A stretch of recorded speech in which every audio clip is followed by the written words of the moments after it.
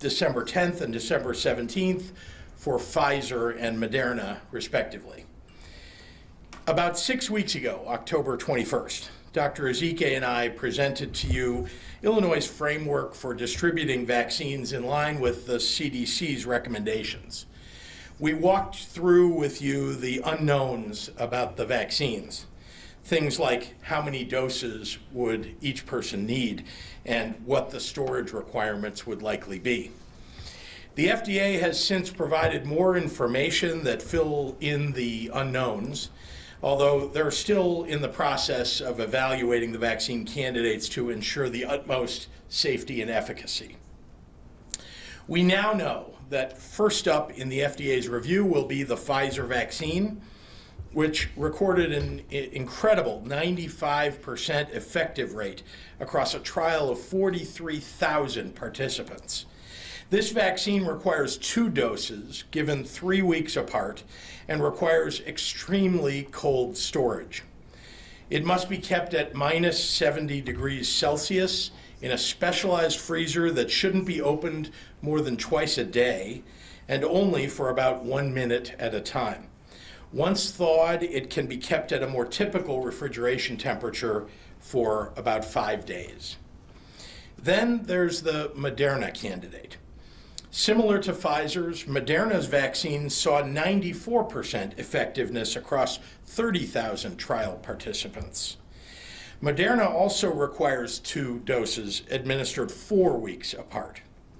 In terms of storage, the Moderna vaccine requires only a standard freezer temperature for up to 6 months and can be refrigerated for 30 days and left at room temperature for up to 12 hours. And multiple other vaccine candidates, like those from AstraZeneca and Johnson & Johnson, are in their final stages of evaluation. I've said it before and I'll say it again, Illinois will only distribute a vaccine that is deemed safe. In addition to the thorough review at the FDA, Illinois is one of many states that have established additional review panels, including Indiana, California, New York, West Virginia, and Michigan. There's an all-hands-on-deck effort to ensure the most thorough evaluation possible. But all signs to date are astoundingly promising. Never before have we seen an early vaccine study, like the studies that have come out for these vaccines, of this scale that have demonstrated such high levels of protection. The CDC's Advisory Committee on Immunization Practices, ACIP, an esteemed group of public health and medical professionals, has provided an initial set of recommendations on who should receive the first round of available vaccines. Their focus initially is on the nation's 21 million healthcare workers and 3 million long-term care residents. This is phase 1A of vaccine distribution. The goal here is to fortify the healthcare workforce by removing these most exposed workers from the cycle of quarantine, illness, and infection, as well as protecting our most vulnerable residents. Nationally, long-term care facility residents represent 6% of known COVID-19 cases, but 40% of known COVID-19 deaths. In Illinois, we have 655,000 people who qualify as frontline healthcare workers. That breaks down to about 162,000 in Chicago and 493,000 outside of Chicago. And I'm making that clear because the federal government has decided to deliver to the nation's largest cities, places like Chicago and Los Angeles and New York City, a separate direct supply of the vaccine. We also have about 110,000 adults statewide who live in congregate settings, like long-term care facilities or assisted living residences, approximately 16,000 of whom live in Chicago. The City of Chicago's distribution will operate in tandem with the rest of the state, and we're in communication with city officials as they work to distribute the allocation that they get directly. If the Pfizer vaccine receives federal approval on December 10th, we've been informed that Illinois is currently slated to get 109,000 doses of the vaccine sometime during the week after next. That breaks down to 23,000 to the city of Chicago directly and 86,000 to the rest of the state of Illinois. There will be shipments of more and more vaccine each week following that first shipment's arrival. So although the numbers now may seem relatively small in comparison to our population, those numbers will increase over the subsequent weeks and months. In Illinois, to implement the recommendations of ACIP and the CDC, the very first vaccinations will be dedicated to hospitals and healthcare workers in the 50 counties with the highest death rates per capita. And in just a moment, Dr. Ezike will dive into the details of that distribution model and how we're assisting local health departments across the state through this process. Some quick math will tell you that it's going to take multiple weeks of distribution to even get our healthcare workers their first of the 2 doses that they require, while also getting to the long-term care facility residents. But remember, nationally, those 2 groups equal about 24 million people. ACIP has prioritized not only healthcare workers and long-term care residents, but also frontline, what they're calling essential workers, including first responders, all those older than age 65, and those who have multiple comorbidities or high-risk medical conditions. And ACIP is expected to soon offer further guidance on the order of those groups after Phase 1A. Manufacturing, distribution, and administering enough vaccine to cover these prioritized candidates will take some time, more than just the next few weeks. We also know that for many reasons, Black and brown Americans have disproportionately suffered deaths from COVID-19 in their communities. ACIP is currently considering specific allocations of the vaccine before expanding to the remainder of the population. And Illinois will account for their expert recommendation in the next tiers of distribution with a focused eye on equity. In other words, this will not be a quick process. With the 2-dose timeline, no single person will be fully vaccinated even by Christmas, and it will likely be months before people with low risk factors for COVID-19 see their first dose.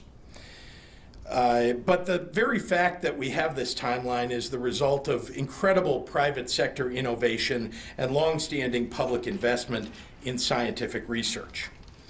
The research capability and technology and good old-fashioned American ingenuity that has helped develop these vaccines is truly something that we all should be proud of. I know that for some people, the same extraordinary timeline that speaks to the power of science may also lend itself to some hesitations. But while these COVID-19 vaccines are breaking records in their development speed, I want to make clear to everyone that these researchers didn't start from scratch. BioNTech, the German counterpart to Pfizer in the first vaccine, was founded over a decade ago specifically to study mRNA technology, the foundation of the Pfizer vaccine. Unlike many standard vaccines, mRNA vaccines don't require any deactivated version of the virus they prevent to produce. That's a breakthrough that allows vaccines to be produced efficiently and affordably in a lab at a much faster rate than in years past. Nearly a year ago, in early January, the University of Sydney professor uploaded the genetic sequence of this virus as identified by Yongzhen Zhang of the Shanghai Public Health Clinical Center and School of Public Health before the virus even had a name. That allowed scientists here in the US and around the world to immediately dive into the work of developing treatments and vaccines to beat the disease that came to be known a little bit later as COVID-19. But years before that, researchers at the National Institutes of Health here in the United States were making major strides in evaluating spike proteins in other kinds of coronaviruses, laying the groundwork for these new COVID-19 vaccines and allowing companies like Pfizer and Moderna to move as fast as they have. It's a true testament to the necessity of continuously investing in science to move us forward. Government investments in science are important, and those investments have consistently paid enormous dividends, as they are with these new vaccines. We are on the precipice of the first vaccinations, just a year after this virus was first detected, is a true testament to the quality of researchers and epidemiologists and infectious disease doctors that we have.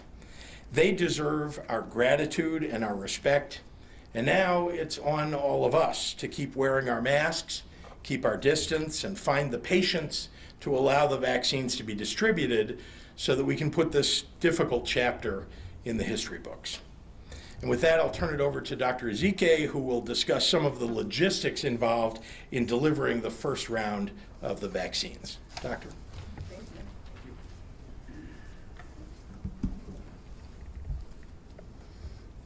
Thank you, Governor, and good afternoon, everyone. Happy Friday.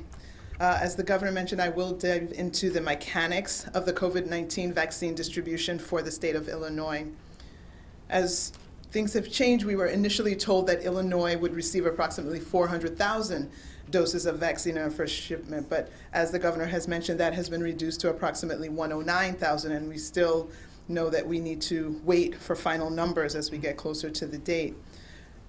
Regardless of how many doses we do receive, IDPH will be tracking shipments, allocations, and the data to detect any disparities in administration. The initial shipment of COVID-19 vaccines will be received by IDPH directly from the CDC and stored in our strategic national stockpile. We have purchased 20 ultra-cold freezers for the vaccines that will require this special housing. Allocation of these vaccines will be sent initially to the 50 counties, as Governor Pritzker mentioned, that have the highest death rate per capita. IDPH has already notified the hospitals, the 10 hospitals of the regional hospital coordination centers that will serve as the distribution site for the vaccine to the local health departments of those 50 counties.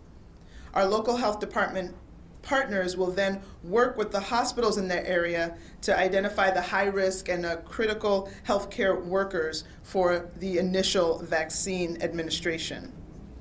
Also, there is a federal partnership with both CVS and Walgreens pharmacies to directly vaccinate residents of the long-term care facilities. In our state, all but 5 of the long-term care facilities have registered to participate in this process, and we'll continue to work to make sure we get those last 5 facilities registered as well.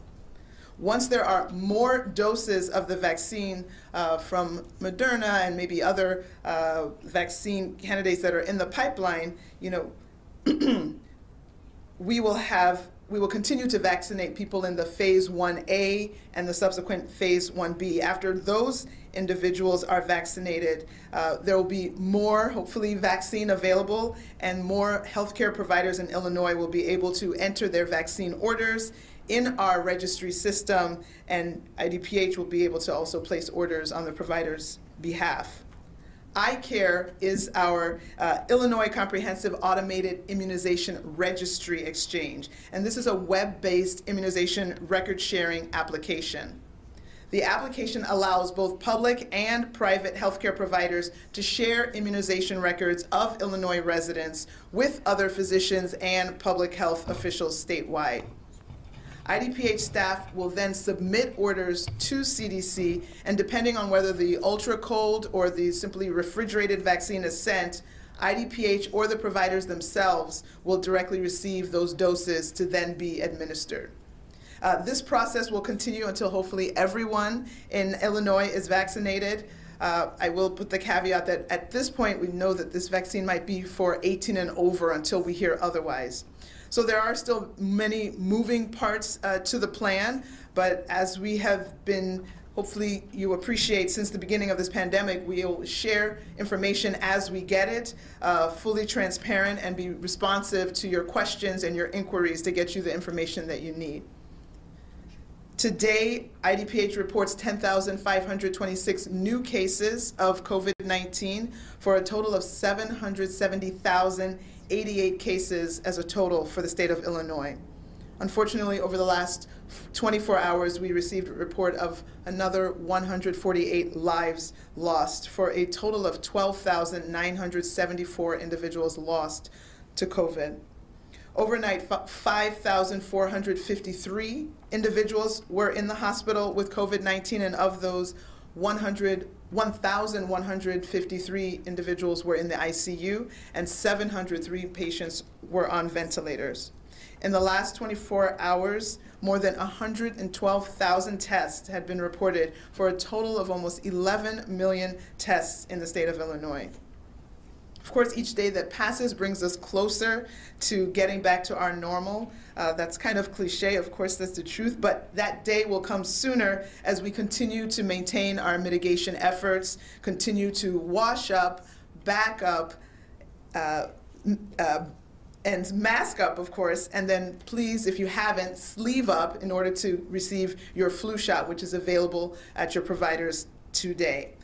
Thank you, and now I will translate comments into Spanish. Buenas tardes a todos. Feliz viernes. Como mencionó el gobernador, hablaré de la distribución de la vacuna de COVID-19 aquí en Illinois.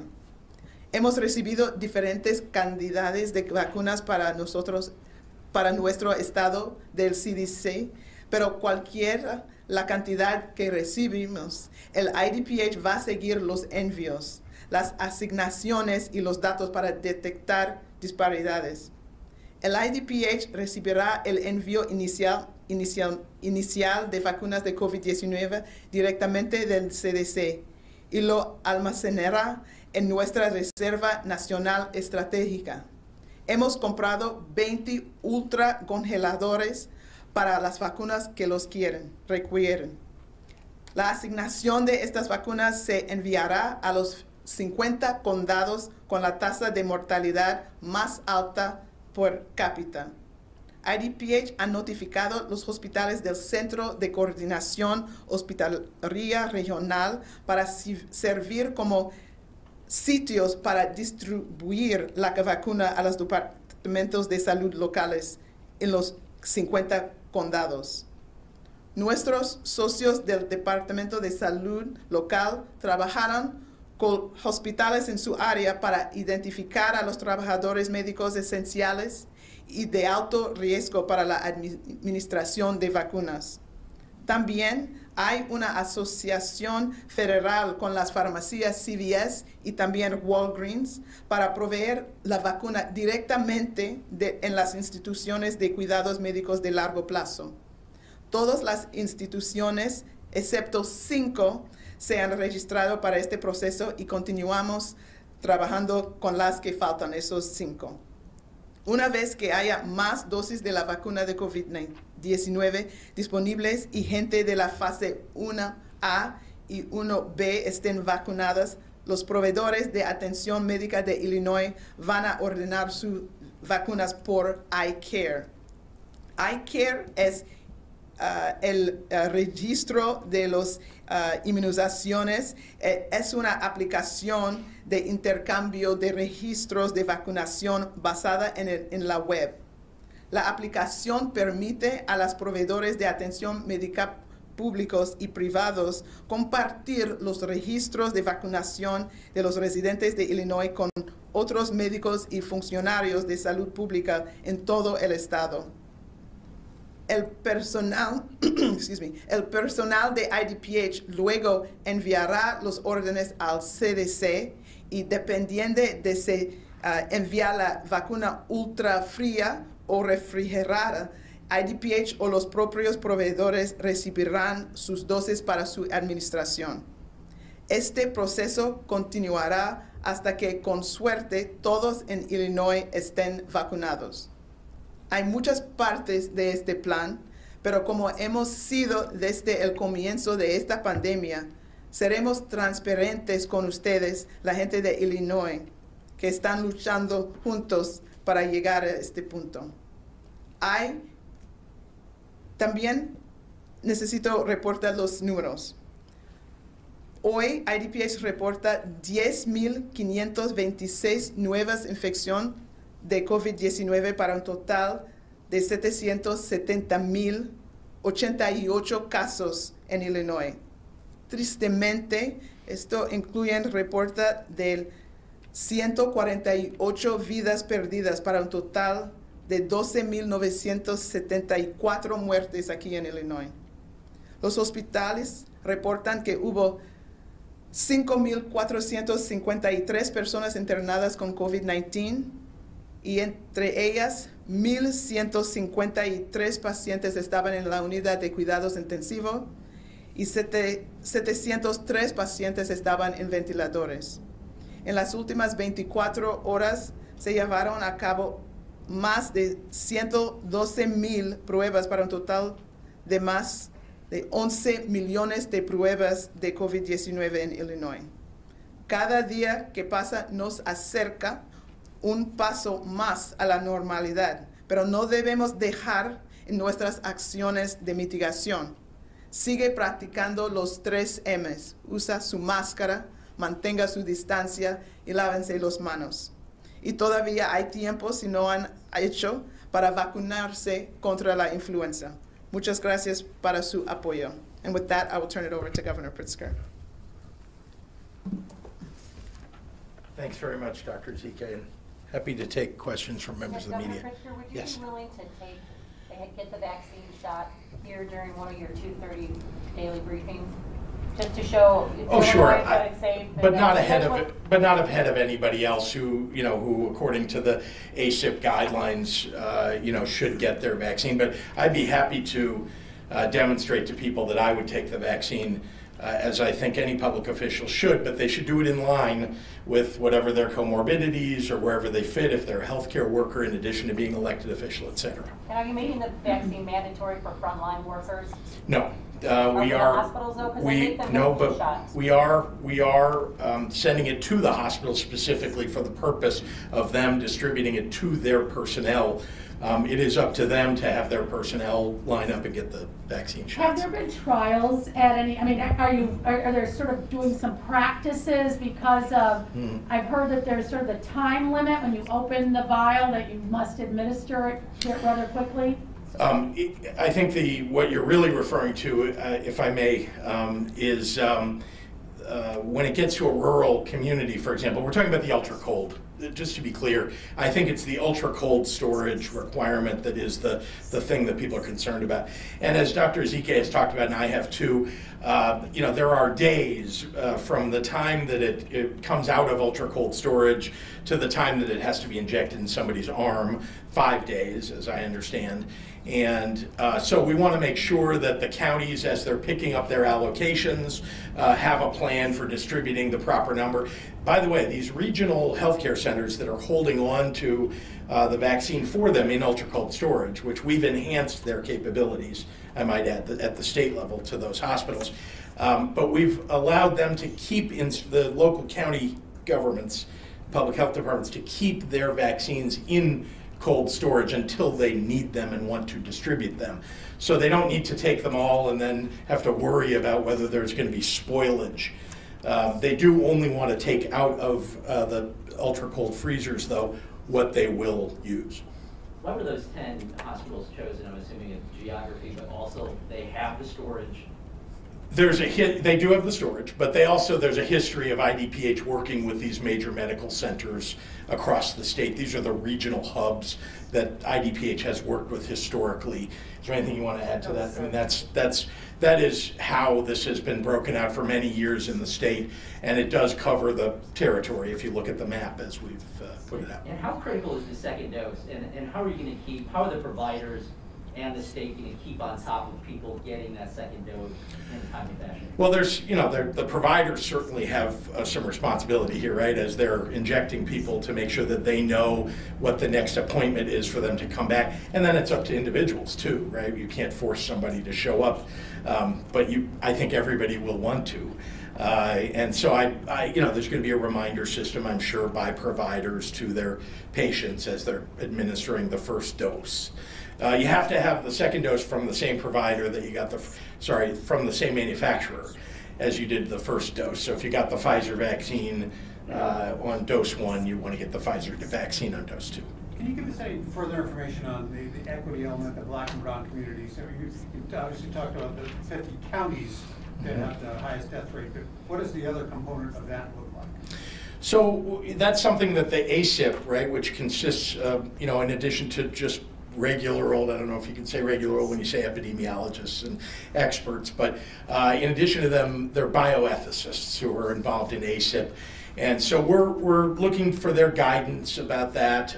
We also have a pretty good idea in the city of Chicago and across the state of Illinois where the communities are, where if you want to address the inequities for Black and brown communities, where those locations might be. And then the doctor and IDPH are looking at the possibility of allowing local health departments to use mobile facilities for the distribution of vaccine. But again, we're looking for the plans from the 96 of the 97 local public health departments, the 97th being Chicago, and they have a separate allocation. Those plans have, nearly all of them have been submitted to IDPH already, right? We're down to about 8 local health departments that haven't yet submitted their plans. And then they will be tasked with picking up the vaccine and distributing it within their counties. They know their counties better than anybody else. How do you describe the historic nature of this venture, and has the state ever had to undertake anything of this magnitude before, logistically? I'm not sure I know. I've been in office for 2 years. I can't tell you the entire history of the state of Illinois and its distribution of.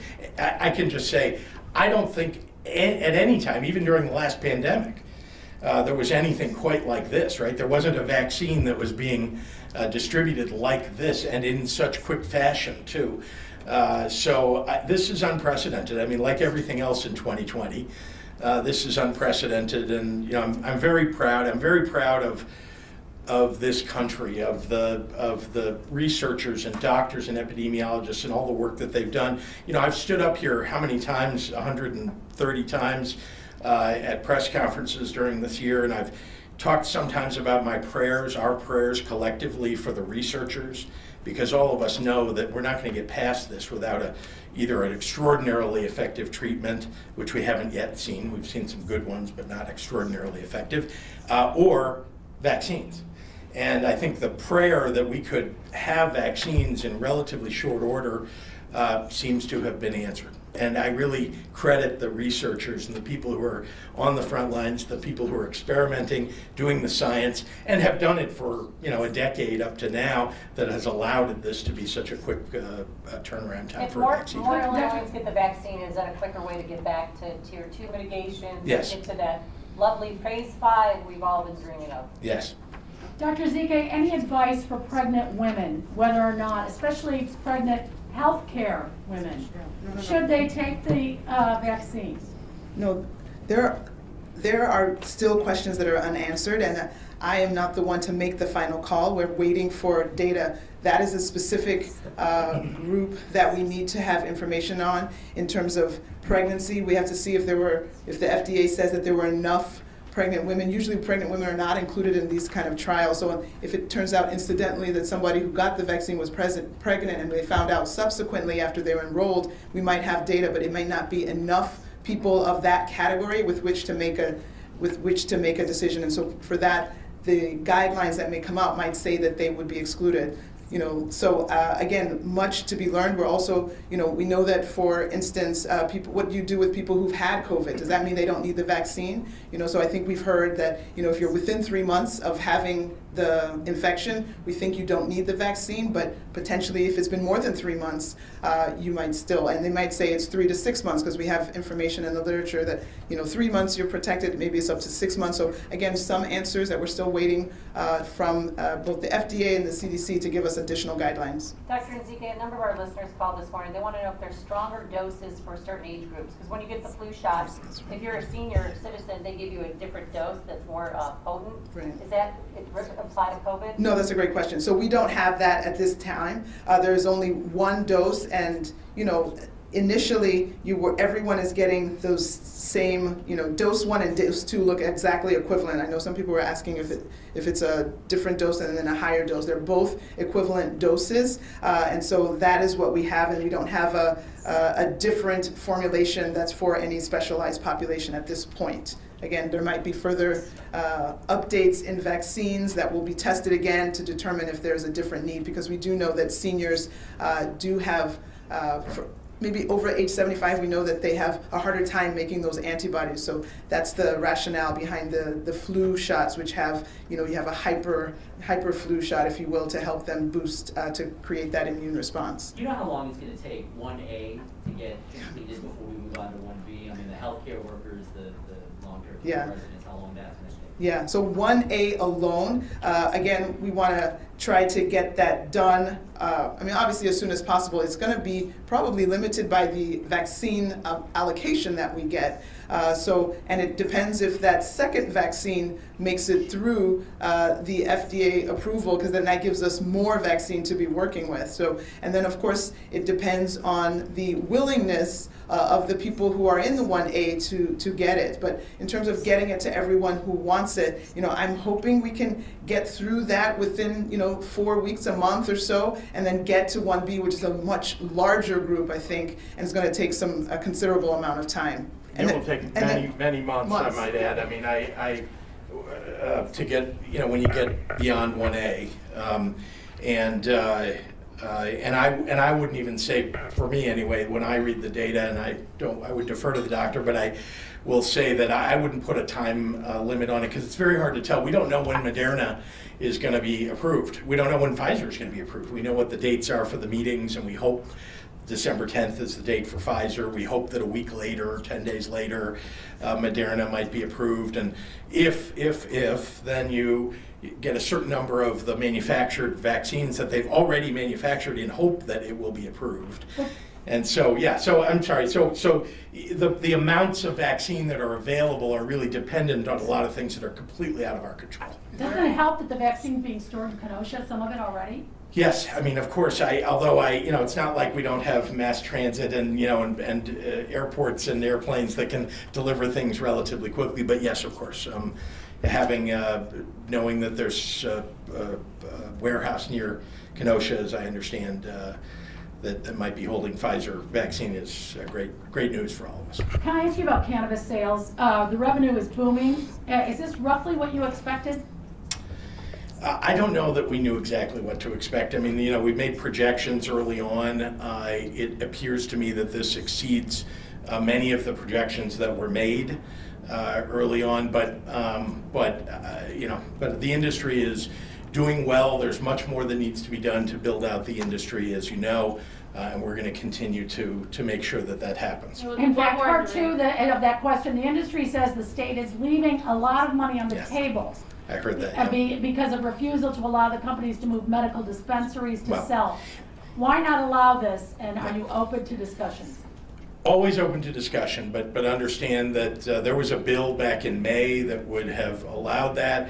The General Assembly did not take that bill up. The bill also would have clarified some of the rules around social equity licenses. I want to speed up making sure that the social equity licenses get out there. And I have worked with the Black Caucus to make sure that we're doing that as expeditiously as possible. But those things would go together, the expansion of the medical provider's ability to have a second location. I know everybody would say, well, we're leaving money on the table. Why not give out all the licenses? Well, as you know, there are reasons why the General Assembly wrote a bill that has ratable amounts over the course of the next several years as they roll out the industry. And I think they've done it well, I might add. One from Mark Maxwell. He's asked me to ask you, your office says the USVA offered an infection control expert to the LaSalle Veterans Home on November 9th.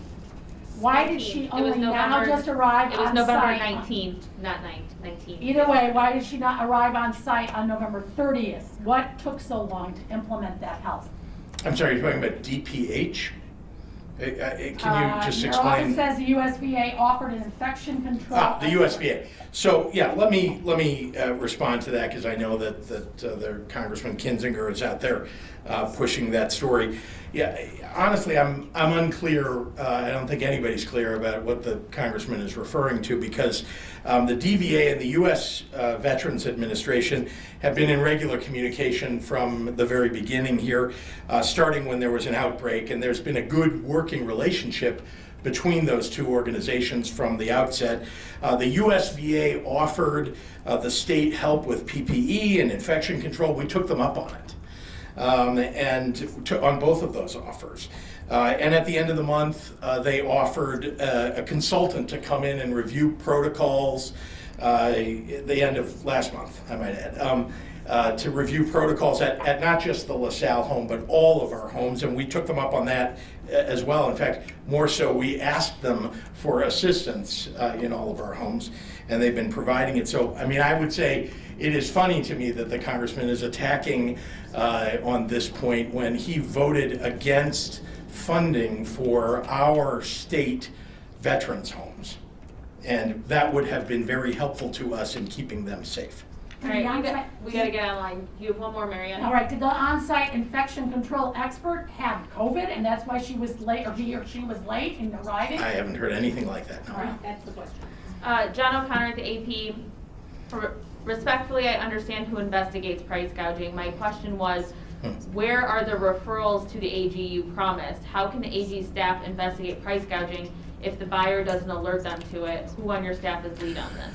Well, I want to just, maybe we need to level set, John, because I know you asked this question a little bit yesterday.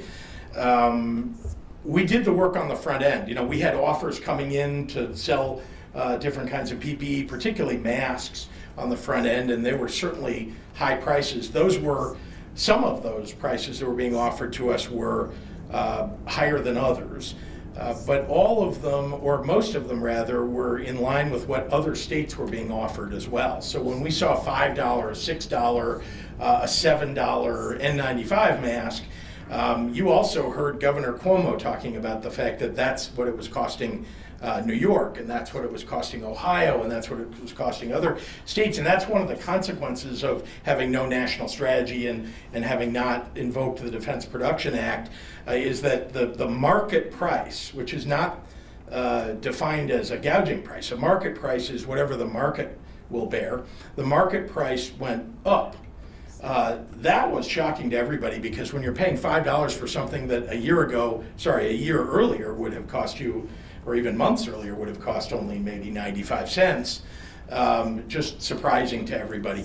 Where there was price gouging, and we had, we saw an instance of this where, there was an offer to us at a ridiculously high price at a moment when we needed an N95 masks, but and there was fraud involved in that situation, and we did refer that situation not just to the AG and to the ISP, but also to the federal government.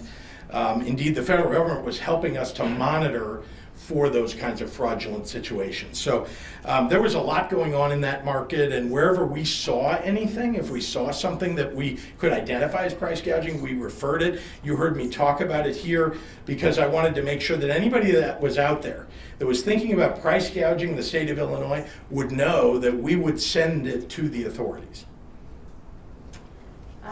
There are 200,000 fraudulent IDS unemployment claims. This is from Gretchen. That have been filed. Why is this happening when there is a massive backup? Would you consider holding a special session to discuss IDS backups and the cause of more than 200,000 fraudulent unemployment claims? So I can tell you that there are massive fraudulent unemployment claims because there are identities that have been stolen in every state, and applications made on behalf of those people. I know people that that's happened to. So that's something that, whenever a crook sees an opportunity, they're going to come forward. Some of these folks have are people who have hacked into, let's say, Experian or a number of retailers' systems, stolen millions of identities, and then they hold on to them for some long period of time, not using them so that they can sort of spring them at the right moment. So that's one of the causes of the fraud. And as to hearings about IDES, we've been very transparent, happy we've been at hearings, we've had our IDES director at hearings to respond to the General Assembly, working groups of the General Assembly. There's a commission, as you know, that oversees the work in response to the pandemic. And so we've responded to that by sending our IDES folks. But I also want to point out that Illinois is not unusual in this regard, that literally nearly every state has had not only massive amounts of fraud, but huge delays that have occurred as a result of the massive influx of applications for unemployment.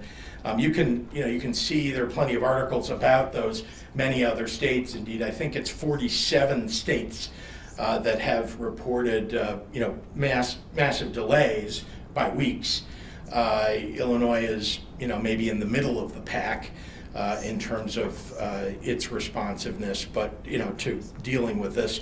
And we're trying very hard to overcome backlogs that exist, but we're constantly overcoming that backlog. Just so you know, there are callback systems and other systems that have been put in place over the course of the last 6 months that are really helping us to make sure that people get their unemployment on time.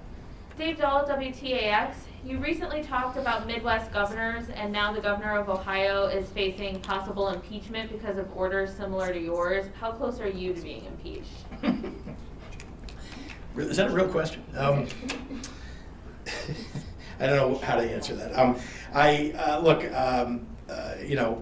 have a strong approval rating in the state. I think I've done a good job. I know that there are people who run around every day trying to file lawsuits, the snake oil salesman that we've talked about before, and trying to gin up opposition to our effort to fight COVID-19. And all I can say is that we're doing the right thing. The courts have affirmed the things that we're doing. That the best experts in the country are affirming the kinds of mitigations that we've put in place.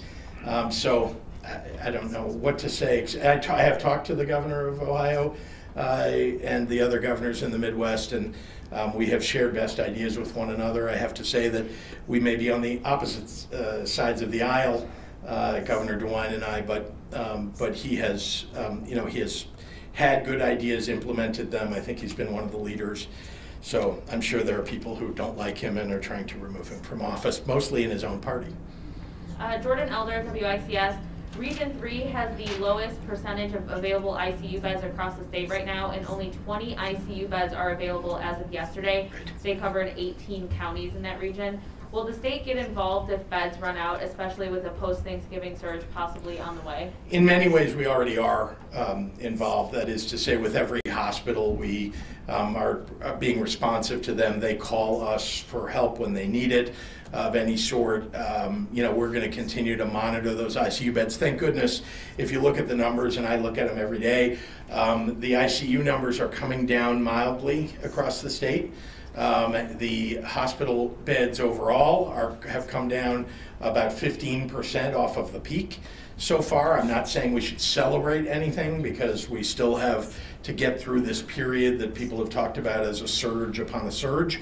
But I'm always hopeful when I see the numbers going the right direction. Marty Pike at the Daily Herald. What if significant numbers refuse to get the vaccines? Will that endanger the rest of the population? I'd rather defer to the doctor about this because it's a question about herd immunity, I think. And, yeah. Oh, sorry. So I think I spoke about this. Obviously, it's a collective approach. All of the efforts that have been needed to control this pandemic have been a collective response that's been needed. We know that if you wear a mask, that's great, but if two people interacting wear a mask, that's much better. If everyone is wearing a mask, that's obviously much better. There's a similar concept with the vaccination. If I'm in a group of 20 and 10 people have not been vaccinated, if I'm one of them, then if I'm infected, I have the ability to infect those other 9 people that similarly are not vaccinated. But if 19 other people in my 20-person circle, and of course we're not supposed to be in groups of 20, then none of those people are susceptible. And so even if I do have the infection, I can't transmit it to anyone. So every single person that gets vaccinated helps us get closer to a point where our community is safer. Every single one helps. The more we get, the better we are, the less virus can move around because it's struggling to find anybody to infect. And so that's the concept. We're not sure about this percentage in terms of how many you need. We've heard 80%, we've heard 70%. We won't actually even know until we see the transmission really subside to say that, oh, you needed this percent, oh, you need that percent. So it's not a number that we can say definitively now. We just want to get as many people vaccinated, and when we get there, we'll obviously know as the transmission spread decreases and decreases. Kelly Bauer at Block Club for Governor Pritzker. There's a surge in new cases, but the jail population has remained higher than it was in the spring. What are we doing to protect incarcerated and detained people? Why isn't there a more visible push for release? Just so I understand it, I think that when you say the jail population, I don't know if she's including the prison population in that. I think that is not the case, I might add. Prison population is down. The jail population actually has come down significantly over the last couple of months as we have transferred more inmates, potential inmates, from jail to prison. And so that population has come down over the last couple of months. So I think she's referring to something before March as compared to today. Remember, you don't forget that the court systems have been, roughly speaking, shut down, at least for quite a number of months. So there were people who no doubt were awaiting their court appearances, who unfortunately were in jail during that time. And so I feel badly about that. But I think overall, the population has come down, and that's helped to manage COVID-19 better. Samantha Smiley's asking when the state plans to prioritize teachers on the list. Well, again, the ACIP committee is meeting and producing recommendations for everybody. Certainly, after the kind of phase 1A and potentially after phase 1B, we'll start to see other very essential populations like teachers that'll be addressed. Can Dr. Zike, this is from Jim Leach at WMIY, can Dr. Zike address the side effects of the vaccine? Will it cause symptoms that can sideline people, and how will that impact already overworked medical staffs? Yeah. That is a really important question, and as the FDA releases the data and the information that will allow us to see the percentages of people that report a significant reaction. I think I've heard 10 to 15% of people have a significant reaction that can last maybe even up to nearly 24 hours. So we need that information, obviously, so that as we're moving forward, especially with our both our long-term care population and with our healthcare workers, that we plan that and understand that, so that we don't have a situation where a bunch of people that we need to be in the hospital all need to take a day off subsequent to that vaccine. So again, that is information that we will be getting from the FDA hopefully next week with that December 10th meeting. And so that is important information that we need to get out so that there can be appropriate planning to make sure that we protect the healthcare force so that we don't have too many people out at the same time. Dan Petrella at the Tribune. State data shows 480 deaths in the past week tied to long-term care facilities. That's the highest weekly death total of the pandemic and nearly double from the week before. What more can be done to protect this vulnerable population before vaccination? Yeah, I mean, this is frankly the same challenge that exists in all the other populations, and even more so when we are at the highest levels of the pandemic. This surge has been much higher than even the last surge was back in the spring. There is a great deal that has been done. We've shut down, for example, you remember that although long-term care facilities had been completely shut down to outside visitors, we opened it up for outside visiting for a period of time, and now now we no longer have that open for people to have outside outdoors is what I meant by outside visitors. And so that's one thing that's been done. Certainly infection control is better overall now than it was at the very beginning, because there's a greater understanding of what needs to be done. And so those are the kinds of things that we do to try to protect people in long-term care facilities. Also, I'd remind you that we weren't able back in the spring to test everybody or test the staff on a regular basis, or the residents. Actually, now we're testing staff once a week, and we're providing the supplies for all the long-term care facilities to do it themselves. And wherever there's an outbreak, we're testing everybody in the facility, all residents, at that time to see if there's an outbreak among the residents and whether there needs to be segregation of people who have COVID. John at the Tribune is asking what you're going to do to prevent wealthy and connected people from getting ahead of other people in line.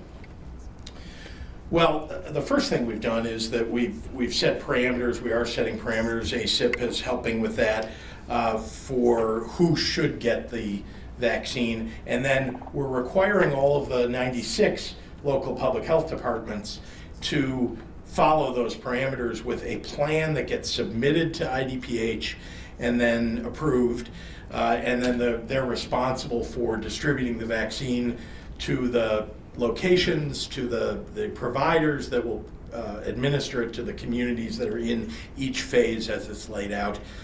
So, that's the most important thing. And I guess, I would add on top of that that we have to move through this first phase of the vaccine distribution to make sure that we're covering the healthcare workers and long-term care facility workers and residents, certainly before it would ever get to any broader population. So we're prioritizing. All right, Greg Hines at Cranes will be our last one. Is Chicago not only getting its distribution of vaccine doses directly from the feds, but also a share of the state's overall 109? Probably just should explain the breakdown. Yeah. Sure. So Chicago has about 21% of the population of the state in the city of Chicago, and so the federal government is sending about 21% of the 109,000 that come to the state of Illinois. They receive that directly. It's about 23,000.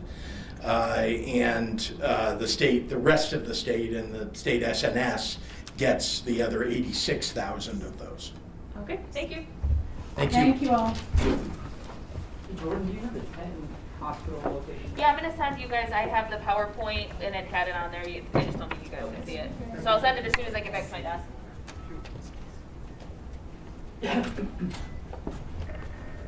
Okay, Sloan, don't lock anybody out. Funny, actually there's tape there, and I already told them not to lock me out today. I was like, I have to keep up with, like, my reputation, so I can't be locked out. Because 7's going to stay here. Sure. And I got it ready. Oh, yeah. It shouldn't be too bad. I already got it. I downloaded your graphics too. Oh, you didn't? No, we did not.